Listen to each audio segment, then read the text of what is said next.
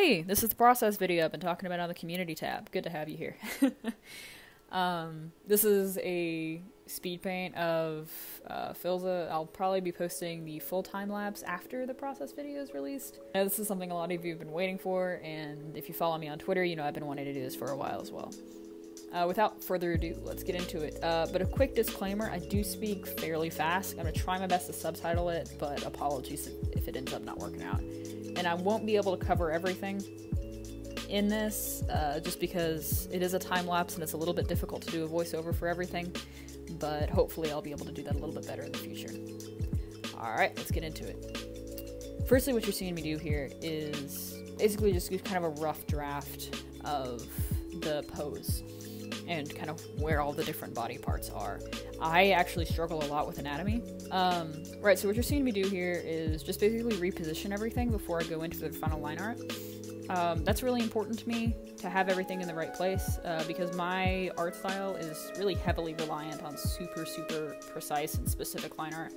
And if there's certain parts of the image that are out of alignment, when I go in to do the line art, then I end up having to reposition super tiny things, and that's just really irritating to me, so I'm kind of adjusting the shape here. And then I'm going in with that purple to create what I originally thought was going to be my final line art layer, but then realized that I think I needed a little bit more detail in it, and I was messing with stuff too much on this layer for it to be my final.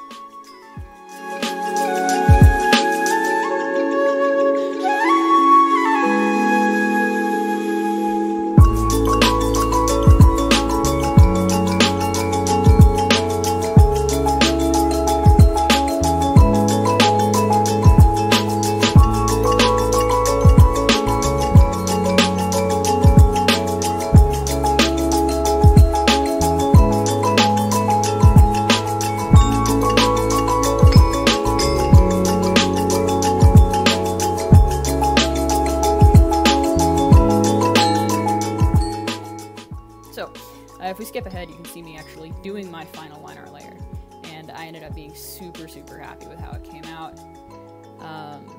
And what you're actually seeing here as well with the different variations in color is me having recolored the line art.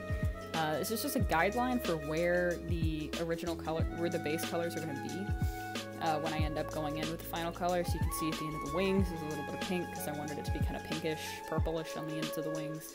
There's green on the clothes because that's how I was going to color his clothes. There's pink on the hands and the hair and the staff, just because those are kind of suggestions of what that color is eventually going to be.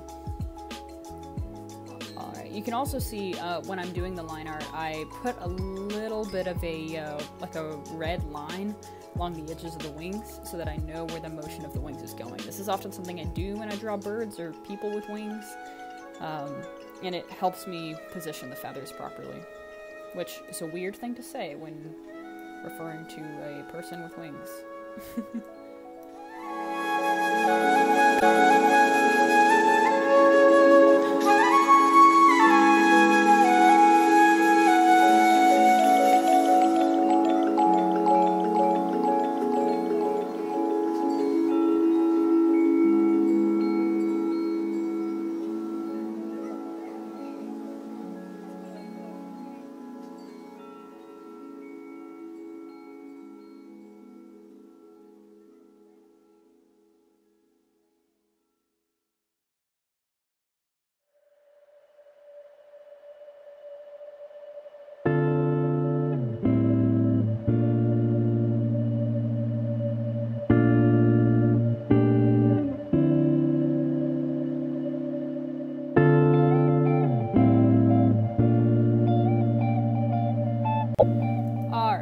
So here I'm doing the color.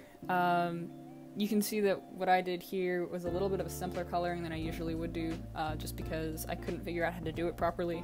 And what you're not seeing, actually, is that I went through about 4 drafts of how I was meant to color the clothes, and I just got so frustrated with it that I ended up doing a black and white layer with a color overlay.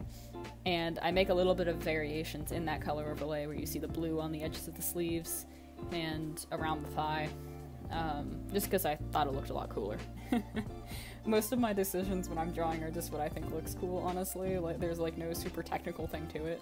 Here I'm just adding some more in-depth shadowing with multiply layers. If you're not really super familiar with digital art, there are certain types of blending that you can put on layers.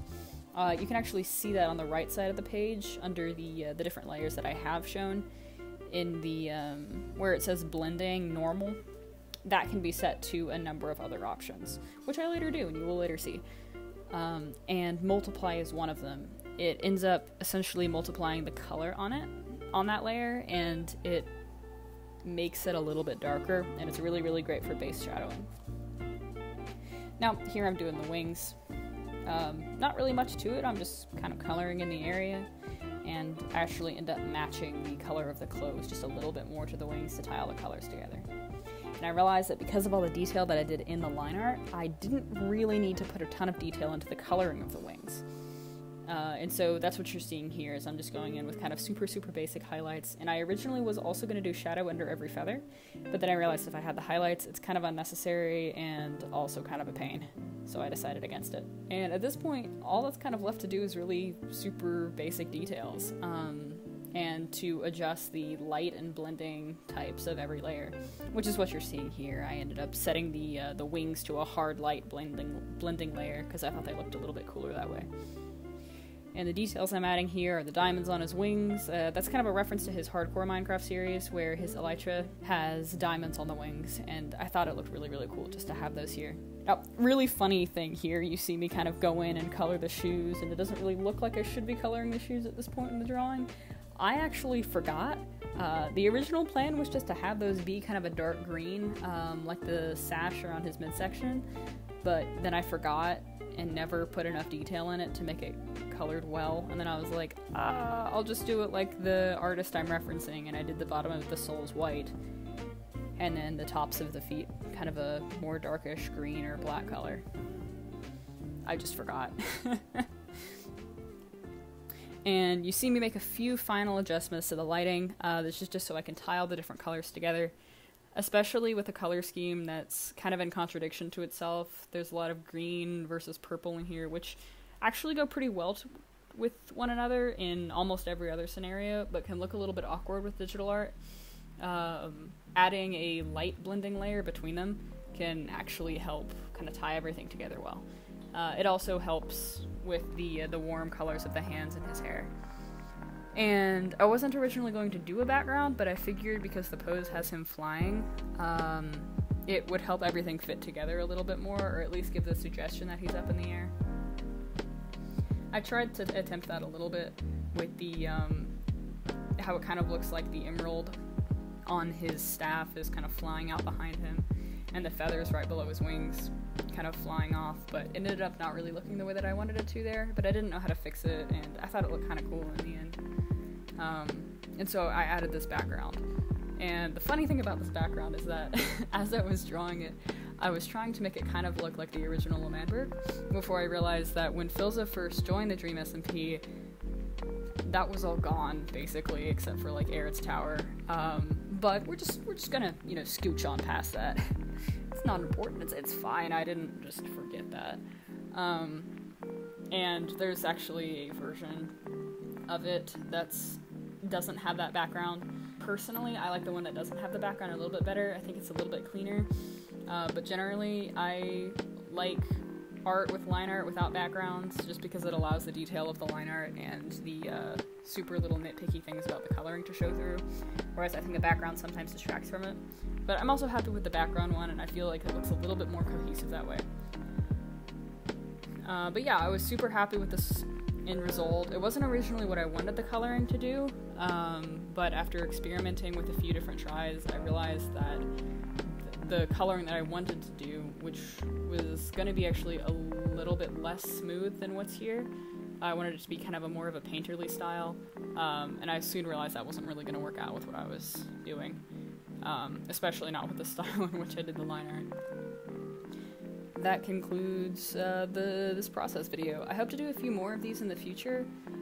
This does take a lot of editing to end up putting together, so they're definitely going to be a lot less frequent than the speed paints. For those of you who are subscribed or who have at least been following my channel, I am working on a few animatics, or I say a few, I'm working on one and I have like an idea for a second one. that I'm super excited about. I will bid you all good night, or good morning, or whatever time it is in your time zone. I'll see y'all.